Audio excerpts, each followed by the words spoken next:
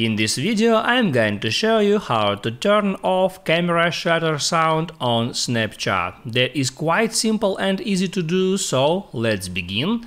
And first, open up your Snapchat and try to make a picture.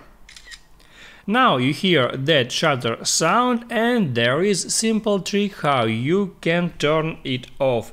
Just toggle that silent mode switcher and make your phone to silent mode, and now try to make a picture.